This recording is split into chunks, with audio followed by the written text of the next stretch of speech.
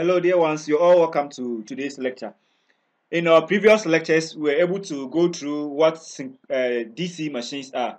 And from there, we started to look into the DC generators into details. So we looked at the various types of DC generators, we looked at their mode of operations, and then we discussed all the equations regarding the various types of DC machines and the effects of load on the DC generators. Today we are going to focus our attention on another type of a DC machine known as the DC motors. Okay, so when you talk about DC motor, there's no difference of construction between the DC motors and the DC generators that we discussed in our previous lectures. The only difference is that in generators, the generated EMF is greater than the terminal voltage because you generate and then there will be losses along the armature resistance and the other resistance depending on the type of connection. Okay, before you get your terminal voltage, just like what I was explaining to you in class, that you're giving maybe an amount of money like 50 cedis at home. On your way to campus, you bought maybe food, maybe 10 cedis. So by the time you get to campus, what will be the total amount of money remaining in your pocket? So the money that was given to you in the house, which is 50 cedis, represent the EMF generated inside the motor, the internally generated EMF. And then the amount of money that you used to buy food on your way are the various voltage drops that is incurred on the motor. That can be the voltage drop across the armature resistance, the voltage drop across maybe the field resistance, depending on the arrangement, if it's series or parallel. Okay, before you get the terminal voltage, that's the one that maybe the amount of money that will be left with you in the house. So to get that total amount of money remaining in your pocket, you have to subtract the amount of money that you spent on food from the amount that was given to you at home. Okay, so all the time you see that the amount of money that was given to you in the house is always greater than the amount of money that will be with you on campus. Okay, because of the drop or the amount that you used to buy food. That was in the case of the generator. But in the case of let's say the motors, the terminal voltage is always greater than the internally generated voltage. It's vice versa, because in the motor situation, we rather give electric energy, okay, to the machine, and we get mechanical energy at our as our output. So the terminal voltage is always the amount of voltage that you are giving to the machine. That's your input in this case, and your output is going to be the EMF or the EA, the amateur EMF. Okay, so let's see. DC motors have the ability to control the speed with greater accuracy. So when you look at the various types of motors that we have in the system, DC machines or DC motors have the ability to control the speed at a greater accuracy. So most of the robots that you see around, they are all DC machines or DC motors that are being used to control the movement and the actions of the robots because of the accuracy in the speed control. Okay, toy cars that you see around, the robot arm, before the robot can even move, it's a motor that regulates or controls its movement. Okay, they are all what DC motors. Okay, so a DC motor is an electrical motor, okay, that uses electricity and magnetic field to produce torque, which turns the rotor and hence give mechanical work. Okay, so I explained to you the difference between a motor and a generator. For generator's sake, we said that for generators, you give mechanical energy and you get electrical energy as your output. But for a case of motors, you give electrical energy, electricity, and magnetic field, and it produces something we call a torque. We will look at what torque is. Okay, the torque turns the rotor, which gives a mechanical work or a mechanical energy as your output. So motors, the rotational energy or the rotation that we get is our output in the case of DC motors. So let's see. In DC motors, we have the same thing, the same construction, everything just like DC generators, and the types too, they are the same just like DC generators. I told you that the only difference becomes direction of what power flow. In the DC generators, we give mechanical and we get electrical. Here we are giving electrical and we are getting mechanical as our output. So the flow of that current is going to reverse. The direction of the flow of current is going to reverse. So let's quickly look at how DC generators operate, their mode of operation. I mean DC motors, sorry. So this is, let's say this is a DC machine, okay?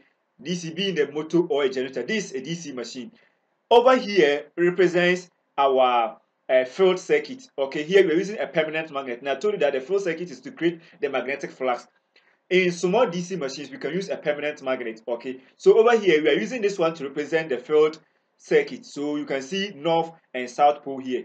All right, the coils that you see here, there's a coil, a brown coil over here that you can see one connected this way back to this particular direction. It's what we call the armature coil.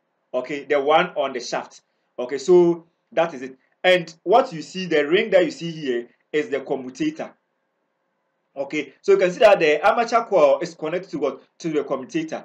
And what you see here is the brush that I was talking to you about. So you can see that we get the supply from the brushes. So we connect the positive to this side of the brush, negative to this side of the brush. Okay, and then this one is supplying current to the armature coil. So there's a current flowing through the armature coil, and there's a magnetic field. So if you have north pole and the south pole, there will be the magnetic field. Okay, the magnetic field showing in this direction. Okay, so according to the Fleming's left-hand rule, if you have magnetic field flowing in this direction and electric field also flowing in this direction, there will be a torque, okay, or a rotation in this particular direction. Okay, so let's see how the operation looks like. So you can see that now you can see that when you supply electric current, the electric current will be flowing through these conductors, and because of this magnetic field also here, it will force the coil or the armature circuit to rotate in this particular direction. So you see how the rotation is being done, and the supply of current is through the armature or the brushes, and the brushes are connected to the commutator. You see that? So you can see that at every turn there will be connection or a connection to the supply of electric current. So this is how the electric motor actually works. So let's quickly look at. So you don't have only one set of coils. You can have a bunch of coils, as you can see here. Here we are having two sets of coils to facilitate the smooth rotation of the electric motor. So let's quickly go and see how the coils looks like. So you can see that in the other part we're having only one coil, but over here we are having a bunch of coils on the armature circuit. So you can see that this one coil, this another set of coils, this another set of coils. So all these coils come together to aid the smooth rotation of the electric motor. And you can see that this is the magnetic field. So if you're not using a permanent magnet, but we're using electromagnet, then we have to find a way to create magnetic field on these coils. In that case, there will be coils also here to represent the field coils. Okay, so you have field coil here, and then we have the armature coils over here. All right, so in that case, you have a way, either a separately excited or self-excited. You find a way to excite or create the magnetic field on the field circuit. Okay, so that is how it is. So let's look at how it is operating. So now we are having our current source here. Let's look at the operation again. We have our current supply over here, and then this is the rotor. Okay, this is the rotor, and this is the shaft, the rotor shaft. Okay, then we are having our field, our armature coils connected this way. So when you supply a current to the rotor, just like we see here, then there will be a rotation. So this is how the motor looks like. So you can see here, this time around we're not using a permanent magnet. We're using what we call self-excited. Okay, so you can see that this is the field circuit. Okay, you can see we have set of coils inside here. These are set of coils that represent the armature coils, and then there's another coil outside here that is on the stator. This is what we call the field coil. So to create that magnetic field, we have to connect a source from the input. Okay, this is where we are applying or supplying our current to the motor. We connect another conductor here to the field circuit. In this type of connection, we call it a shunt connection because it is connected in parallel with the field or the armature circuit. And then in the series circuit, you see that the coil or the armature coil and then the field coil, they are all connected in series. So this is how the connection for the being it a motor or a generator, it looks like that. We are taking the scenario of a motor because we are supplying electric power to get a mechanical power or a mechanical energy. So that's how it looks like. So you can see that this is a series motor.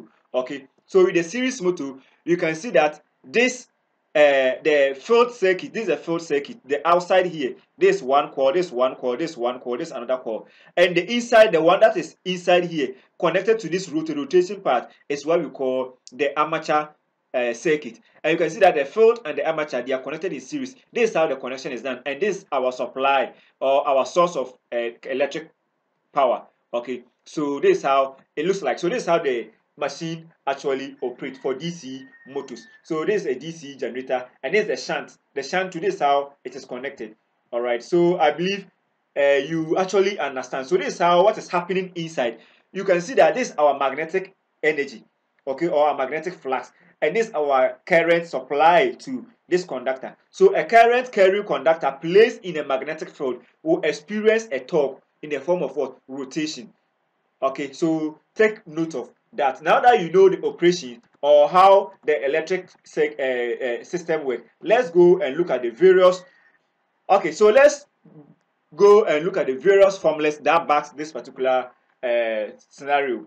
So in the case of electric motors to DC motors, we have separately excited motors, self-excited, just like the generators. And then with the self-excited, we have the shunt, series, and compound, just like what we discussed in the DC generators the other time. So if you take this equivalent circuit for the separately excited, okay, you can see that this is the field circuit. This is the armature circuit. Okay, so we supply here, we are supplying electric energy to the terminals, the VT. We are supplying energy here, so that current to flow through this particular resistor, and there will be drop. So after the drop, the remaining will now get to the motor to create or to induce that particular torque that we require in the form of rotation. So let's quickly look at what our test has for us on this particular slide. So we say that the armature circuit, that's the entire rotor structure. This is the armature circuit. This part is the armature circuit. It's represented by an ideal voltage source EA and a resistor RA. Okay, this is the voltage source and the resistor RA. Okay, a battery, that's V brush, in opposite to the current flow in the machine direction indicates the voltage drop. Okay, we will talk about this later on. The field coil produces the magnetic flux. Are represented by inductor. Okay, and the resistor RF.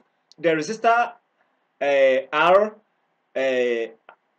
represents the external variable resistor, sometimes lumped together with the field circuit, used to control the amount of field currents in the circuit. So as I explained to you, the adjustable or the variable resistor that we see here is used to vary or control the amount of current that goes through the field circuit. And we have this particular circuit here representing the voltage drop across the brushes. Okay, so we'll talk about this when we begin to look at the various diagrams. Okay, there's one unique thing about DC motors that I want us to take a look at. In the DC generators, we saw that when you start the generator begin to rotate, there will be EMF generated or induced in the coils. Okay, in the case of DC motors too, when the armature of a DC motor rotates under the influence of a driving torque, and armature conductors move through the magnetic field, and hence EMF is induced in them as in generators. So although we are supplying electric energy or electricity to the motor to cause it to rotate, okay, and we get a mechanical energy as a result, in the form of rotation. As the motor rotates, don't forget that whenever you have coils rotating in the magnetic field, there will be EMF induced. So though it's a motor, but so far as the motor is rotating, there will be EMF induced, just like a generator. So we call this EMF a back EMF. It's a motor though, but there's some small EMF that is being generated because of the rotation. So we call it back EMF. So the induced EMF acts opposite direction to the applied voltage by Lenz's law, known as back or counter EMF. So we have our supply current this way. we supply a voltage or a power, electric energy, and the current flow this way. Inside the motor, because the motor is rotating, there will be EMF also induced, a small EMF also induced, which will also flow in which the current will also flow in the opposite direction. So we have one current flowing this direction, we have another current flowing this direction. Okay, so we call it a counter EMF or a back EMF. Okay, and this is the formula for the back EMF. Okay, so we have it IA is equal to V minus EB over RB. All right, so this is the formula that we will be able to generate over here. So V and R are usually fixed, and the value EB will be determined by the current drawn by the motor. So if the speed of the motor is high, then back EMF is large, and hence the motor will draw less amount of current, and vice versa. So one unique thing about this back EMF is that when the motor speed increases, don't forget that when we're looking at the generator, you saw that when the speed of the generator increases, more EMF is generated. Okay, so in the case of the motor 2, when the motor rotates in a higher speed, there's high back EMF induced. So we use this EB to represent our back EMF, EB, back EMF. So this back EMF is counter to the supply or the terminal voltage. Okay, so the higher the speed, the higher the EB. And when the speed is too high and more back EMF is induced, you see that the motor will be drawing small current, because already the motor is generating current on its own. So it will need a small current from your supply or your source of energy to be able to operate normally. Okay, so motors operating at higher speed will generate back EMF, and that back EMF have a current that is opposite to the direction of what? The supply current. So the higher the speed, the higher the back EMF or the EMF generated by the motor itself. So a small EMF will be required by the motor. Okay, so that is it. So that's why in motors, when you start a DC motor, from beginning the motor draws a very large amount of current. So as the motor speed increases, then the current drawn by the motor will reduce, because the back EMF is what being produced, and hence the amount of current now required by the motor to draw from the source become less. All right, so that is it here. So let's look at something that we talk about. Okay, from the beginning we mentioned the word torque. So torque, let's see what torque is. T is the torque, and Newton meters, that's the unit for torque. Then the mechanical power developed is given by, so the torque equation that we can talk about over here is given by T is equal to P, and you know P, that's the number of a pair of poles, multiplied by the flux, multiplied by the parallel conductors, multiplied by current, the armature current, over pi multiplied by C. And I said that the speed C depends on the type of armature winding. So for the given machine, as we saw in the previous or the other deduction, you said that ZC and P are fixed. So now the torque depends on our flux and our current. So it means that high current will increase the torque, high flux will increase the torque. The torque is the force that causes the machine to rotate. It's the force that causes the machine to rotate. Okay, so that's what we are talking about, torque. So the higher the torque, the higher the force that the machine is rotating with. Okay, so you look at another thing known as speed. So when we get there, I'll differentiate between the torque and the speed in a more practical way for you to actually understand the concept. So that is it for the torque. So let's quickly look at this particular question and see how we can best solve it based on the formula that we have in the other slide. An 8-pole DC motor has a wave wound. Okay, so this type of one is what? A wave wound. It's not a lap wound that we saw in the other discussion. Okay, with 900 conductors. So our Z here is 900. The useful flux per pole is 25 milliweber, and the milli is just a prefix times 10 to the power minus 3. You remember that. So determine the torque is exerted when the current of 30 amps flow in the armature circuit. So over here we have our IA, the armature current, to be 30 amps. So let's see what we're given in the question. We're given P to be what? 4, because the question says that 8 pole. So when the number of poles are 8, then the pair of pole becomes 4, because 2 poles forms a pair.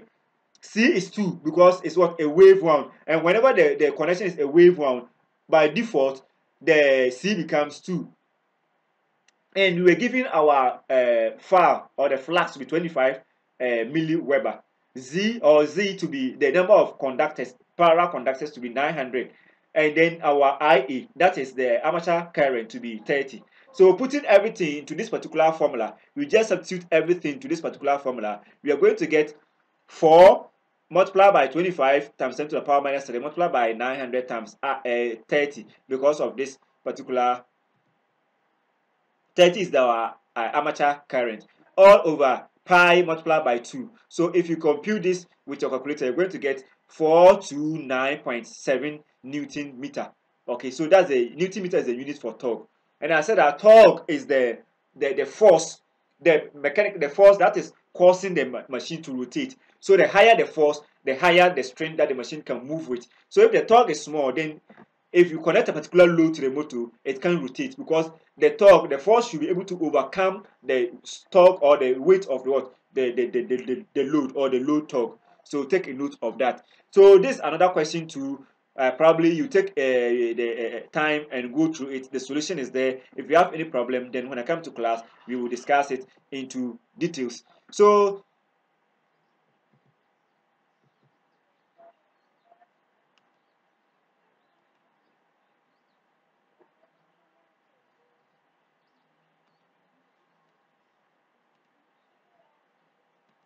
let's look at the types of DC motors and then discuss them as we did in the DC generators. So we begin by looking at the separately excited DC motors. So a separately excited DC motor is a motor whose field circuit is supplied from a separate constant voltage source, just like we did in the generators. Here we have our separate source of field circuit from this particular diagram here. Okay, and this is our motor circuit or the armature circuit. So let's go here to the field circuit and discuss. So you can see that we have our field voltage. So when you supply this voltage, there will be field current flowing through the armature circuit to create that magnetic flux. So we have this adjustable resistor or a variable resistor here to control the amount of current that goes through here. And don't forget that the amount of current that comes here determines the amount of flux that is going to be generated. All right. And also, if we want to find our field current, we know this voltage and we know the resistance here. So voltage over resistance will give us this field current. We deduced this in our previous discussion, so it's nothing new from this one. Now the major analysis have to be over here. So we can see that in the case of the generators, we were creating EMF inside the generator. So the flow of current will be in this direction. But over here, in the case of the motors, we are rather supplying EMF to the motor. So the flow of current is now from external source. It can be from your battery, it can be from your different generator or whatever source that you can think of. We are supplying it to the motor. So this is the terminals that you can see with your eyes, the terminals that you can connect your electricity to. These are the terminals. So if you connect your electricity or whatever source to the motor, now current is going to flow in this direction. So current flowing in this direction, there will be a drop. So the drop across this resistor, then the remaining EF voltage will now get to this armature circuit. So let's see if you can get maybe a formula for it. Now, number one deduction that we can make here is the supply current or the line current is the same as the armature current because of the connection. Okay, and we can say that now our VT is equal to EA plus the drop across the armature resistance, because now we are supplying it here and there will be a drop here and the remaining voltage will now get here. Once again, if we use the Kirchhoff voltage law also to do our analysis, we can get it. Now if we take this as our if we take our loop in this direction, okay, we can see that the direction of our loop will point to this negative side of our EA. So EA, let's say E minus E, because it's pointing the negative direction, plus the voltage drop here. So the voltage drop here will be IR. Okay, let this IR represent this particular voltage drop. Then the arrow will be pointing or the positive side of the terminal voltage plus T. Okay, one thing that we have to take note of is here the current is flowing in this direction. So it means that this part of the equation 2 is going to be negative, because this becomes the negative side of what? Our resistance. What is the current? The current is flowing through this direction. So it means that this side too should be negative. So this side should be negative. So you can see that this side is negative. All equal to what?